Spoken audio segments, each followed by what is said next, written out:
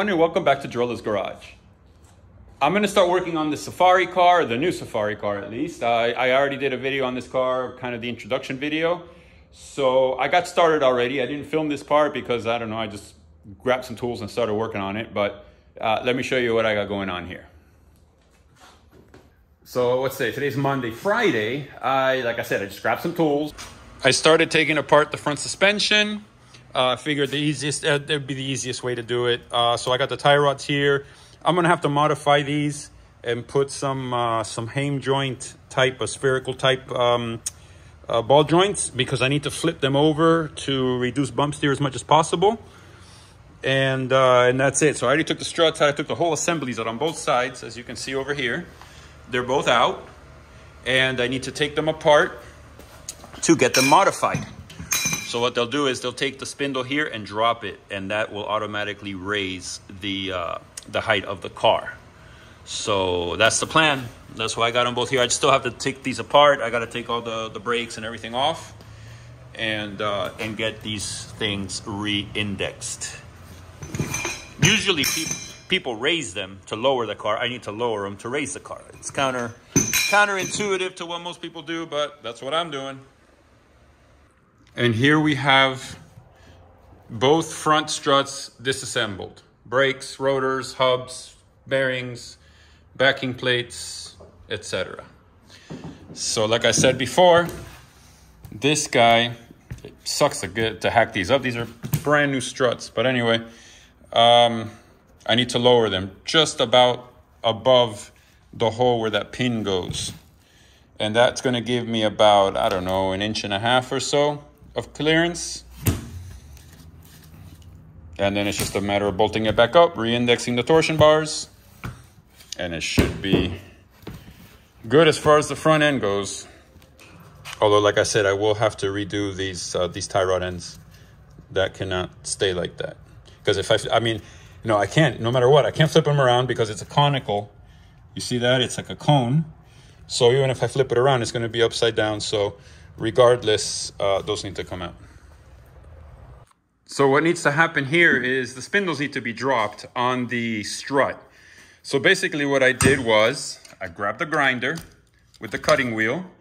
I cut here and here, moved this down. Now I need to clean up. I need to move it down more though, but I need to clean up all around and have it welded. So that's where I'm at. It kind of sucked to hack up literally brand new struts. These struts are a few months old, but it is what it is. So that's where I'm at. I'm continuing with this one. I already got one side cut. I need to cut the other side, move them down, clean them up, all the weld spots, and go ahead and get them welded. I already got them all apart, as you can see. So anyway, never mind the mess here. It's an organized mess, as I always say. And then next, I will need to start working on the rear. What I'm going to do in the front is I'm going to go back and watch the videos of the last Safari, get the angles of the control arms so I can re-index the torsion bars and have them set up the same. I've already ordered the tires. I actually ordered a bunch of parts already. I'm just waiting for them to. Actually, the tires arrived already, but they're at my house. I didn't bring them today. And then that way I can go ahead and get these wheels swapped out. These tires are like brand new. They only have maybe, I don't know, 1,000 miles, 2,000 miles on them. They're Michelins. I'll put those on another set of wheels, but I'll reuse the Fuchs. The good thing is they're Fuchs 16x7s all around, so that makes it a lot easier. And once everything's kind of back together, I'll start doing some body work here, clean this up. Also the other side, to a certain extent. I'm not going to go crazy. I'm not really too worried about the cosmetics on this car. It is going to be a Safari, ish car. So it's going to get banged up anyway. Another thing I need to do here is measure these rear shocks. The reason is, since the car is getting lifted, I need to get some shocks that are longer. So basically, I know KYB has a vast assortment of different size shocks. So what I need to do is measure the overall length. I'm probably not these specific ones, because I'm pretty sure I have another set laying around. So I need to measure the inside diameter of this hole, this diameter here, this guy, and the total length. And then I need to increase it by, I don't know, probably 3 inches, 4 inches or something like that. Look at that. It looks red. I got the GT3 over here reflecting the red into the car. I assure you this car was never red. But anyway, so that's the other thing I do need to order shocks. I have not ordered them because I've been waiting to get those things measured. And today is the day. I decided to go ahead and index these torsion bars, or this one actually, not the torsion bar, the control arms, I mean. So basically what I'm going to do is, you see this one's at 25. I'm gonna put this one at 25, which I think it more or less is, it is.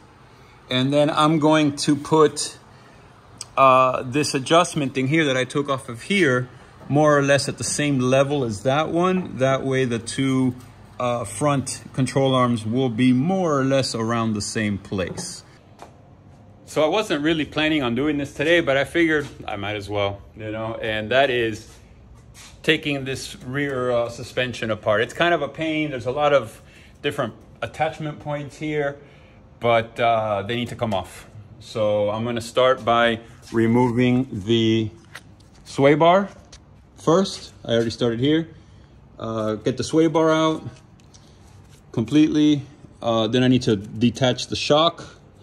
And then I need to start going ahead and taking these guys off and these guys off. And I gotta get this, I don't know what you call this, a spring plate cover, whatever this thing is called here.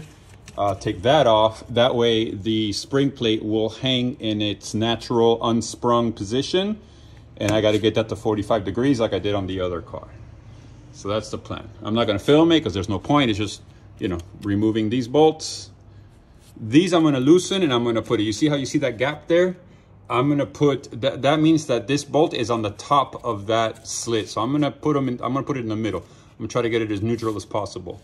But these two come out, and then I gotta deal with that. Okay, so here I am with the back suspension. I've already done the other side. This is the second side. This is the driver's side. You can see it's at 45 degrees exactly, as was the other one. So now I just need to tighten everything up, put this back up, put it all back together, basically. It's not really anything worth filming. It's just me putting a bunch of screws back in. I got to put those two, these two, and this one's already tight because I had to tighten, I had to adjust the angle. I need to put this back on, put that on, and tighten this guy here, and that's it. So no sense in filming all of that, but it's coming along.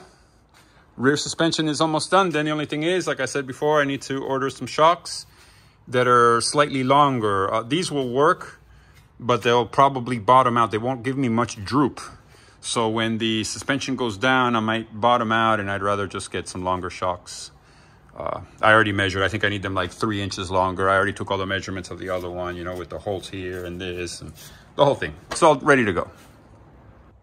A few days have passed since I last worked on this car. The last thing I did was re-index the rear suspension. If you, you know, last clip of this video, that was like I don't know, a week ago or something like that. So moving right along, parts have come in, and let me show you what I got here. Tires and wheels. These are the same wheels that were on the car. These are two, the other two are over in the back there.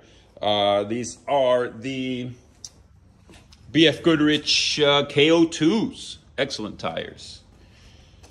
Fortunately, the car came with a square set of 16 by 7 inch original Fuchs, so they're gonna look perfect. All right, moving along. The skid plate. This is the Renline skid plate. All I did was take it out of the box. I haven't even checked to see what's in here. I guess some kind of hardware or something, I don't know. I'll have to look through there and see what all is involved in that. In order to put the skid plate on, I have to take the AC condenser off on the front of the car and the protective bar, which I'm not going to use anyway. I'm not putting AC in this car, so out. The shocks.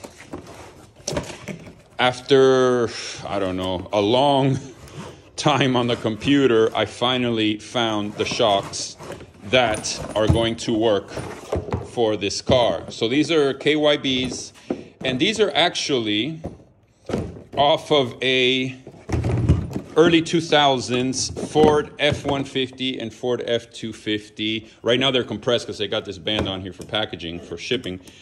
But these are about 5 inches longer than the originals. And not only that, but they have another 5 inches of travel as well, of stroke.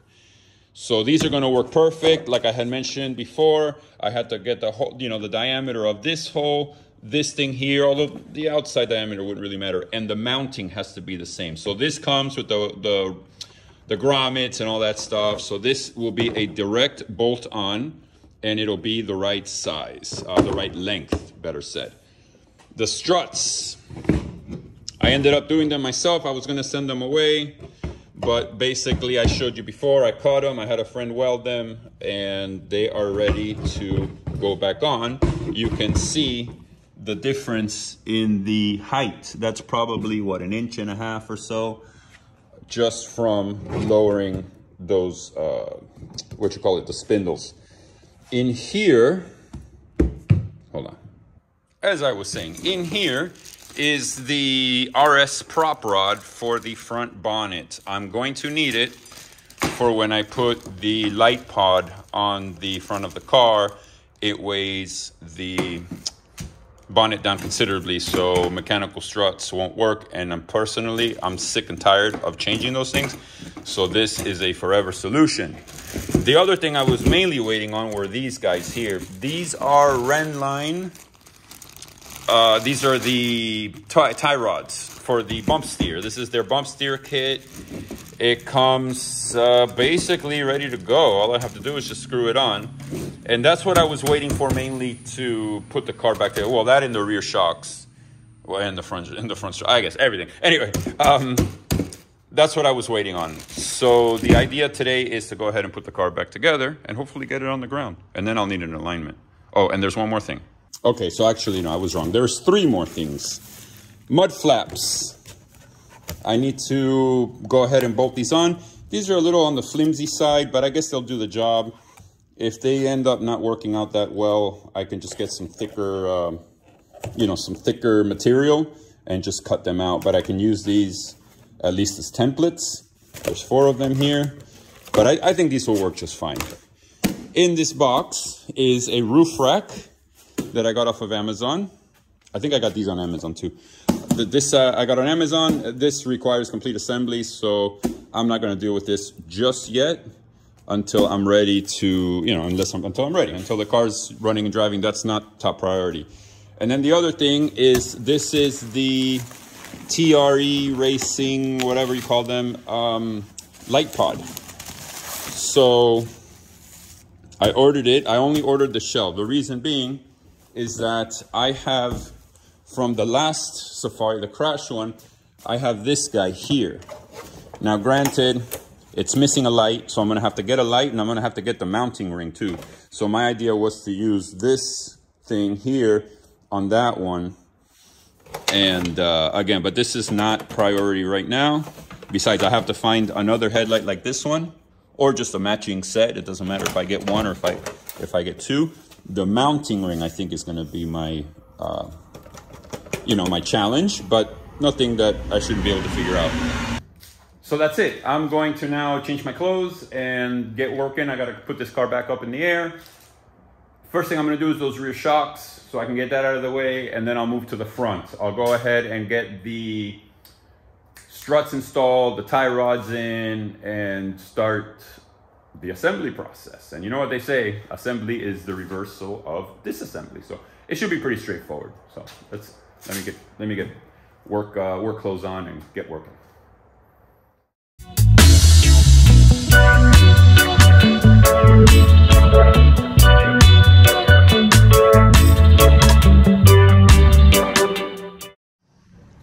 You can see here the difference in the length of the shocks. Let me get my measuring tape out here. And let's see, let's take this nut off here. So I'm going to measure, let's say from here to here, right? And it's about 4.5 inches, give or take. So this shock is about 4.5 inches longer than that one. The more important thing is this one has a much longer stroke. So I think I'll be fine. This is limited anyway because this little thing right here, this little space or whatever you can call it, is what limits the downward travel of the spring plate. So it cannot go any lower than that. So again, that's probably about a few inches lower than normal, which is what that would compensate for. So let's get those new shocks put on here and let's see how that goes. All right, I got the shocks in on both sides. So next is I'll put the sway bar back on in the rear here, and I think that should be about all I need to do to the back, and then go ahead and put the tires on. I'll do that last though. But yeah, back here I think I'm pretty much done, other than the sway bar, which is super easy. Just these little brackets right here, the drop link, and that's it. I am very happy to start putting parts back on this car because there's parts scattered all over the place, and the shop is a mess. Not that it isn't always a mess, but it's more of a mess now with all these parts everywhere. So can't wait to get back together. Moving right along. The next thing that needs to happen is I need to put these tie rod ends on here, and I need to get these struts reassembled with the parts that are over there on the table. That's going to be super easy. You just stick it in there, you put the pin in there, and that's about it. There really isn't much to it. And then I'll go ahead and get these installed on the car, so that then I'll put the brakes and the hubs and all that stuff after the fact. I was going to do it before, but why have all that extra weight on there without needing to? So that's next. These are the Renline bump steer kit is what it's called. They're kind of expensive, but they're not as expensive as other ones on the market. They look to be of nice quality, so we'll see. And they come with their little boots here, the dust boots. So let's see. I'm going to get those put on the tie rods. And that's it. Start assembling. Okay, so check it out. I got the tie rod ends on. I put the rubber boots on. Those gave me a little bit of a fight, but I put some dish soap on them and they slipped right on. I got the bump steer things on. I have the angle of that tie rod more or less even with the angle of the other two cars that I have of this here. I kind of just eyeballed it. So regardless, the car needs to go for alignment, and I'll see what happens after the alignment. Same with this side. It's all done together, and basically I'm ready to start putting the backing plate, the rotors and the hubs and everything, the calipers, hook up the brake lines, and that's it. Once I have the hubs back on, I'll put the wheels on, put this thing on the ground, see what it looks like. Moving right along. I got this side done. The only thing I have to do is bleed the brakes. That's it. But I'm going to do the other side now and bleed everything at the same time. I'll put the power bleeder to them and get those done. So you can see here, this side is already has the rotor on it already. All I have to do is put the caliper on, hook up the brake line, bleed, and it'll be good to go. So the front is done. Everything is bled. Everything is hooked up. Looking good. So the next order of business is skid plate. I'm going to remove the condenser, remove this protector bar here for the condenser, and then test fit the skid plate and see how it looks, see how it fits, see where it bolts. I'm still not sure how it bolts up or anything like that. Aside from that, put the car down, get an alignment, and that's it. I need to put the mud flaps, but I need to get some screws or some little L brackets or something to attach them here. So I don't think I'm going to get to that today, but I do want to put the car on the ground and check it out. What I can see here, it comes with 2 bolts and 4 washers. So the 2 bolts go in the front with the 2 small washers. The big washers go in the back, which are this point right here and this point right here. So that's the only places, those are the only places where it attaches. Actually, I just remembered before I do that, I have to put the sway bar back on here. I can't forget that. And then I got to put the, sway bar mounts that go here. And I don't think I need to put the belly pan because the skid plate's going to be there. So I don't think I need that. And that should be it. Okay, the skid plate is in. I got it a little dirty, but that's no big deal. The bolts that they supplied were way too long, so I had to put a spacer, aka big oversized nut, just to space it out a little bit, so the bolts would seat. The back was super easy. They just put that big washer there, and that's it. So I put the sway bar is in place.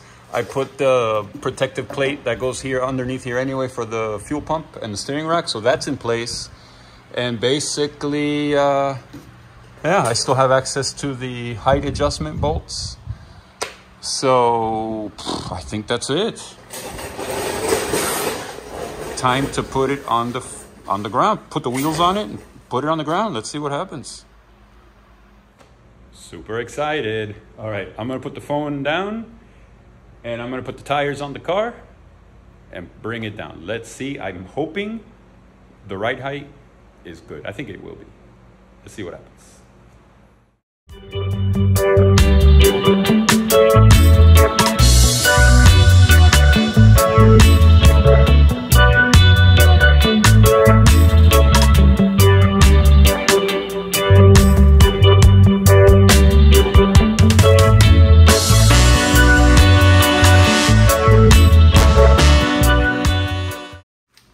Okay, so off the bat, I can see I'm too low in the front and way too high in the back.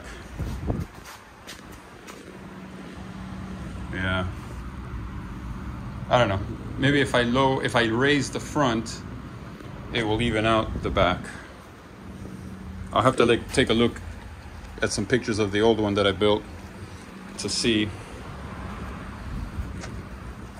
how high this was, but that looks way too high. There's way too much room there.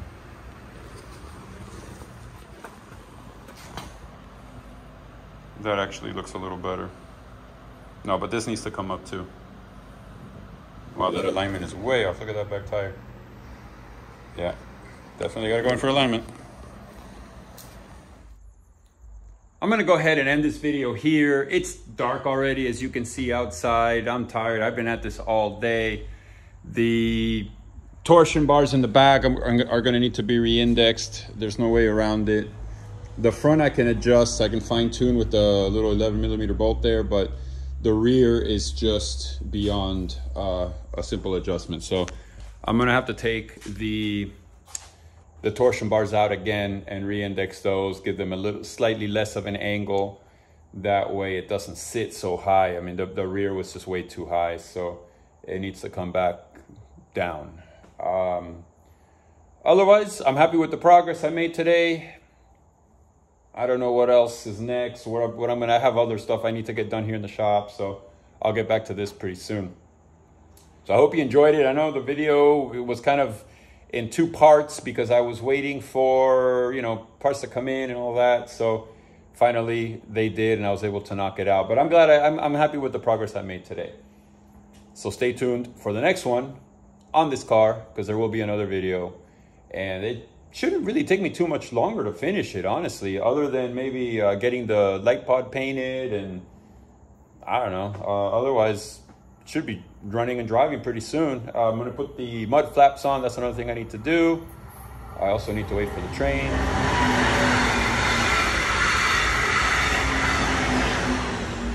Fortunately, it goes by quickly. So that's it. Hit the like button, hit the subscribe button, and stay tuned for the next one. If you have any questions, leave them in the comments below. And until next time, thank you for watching.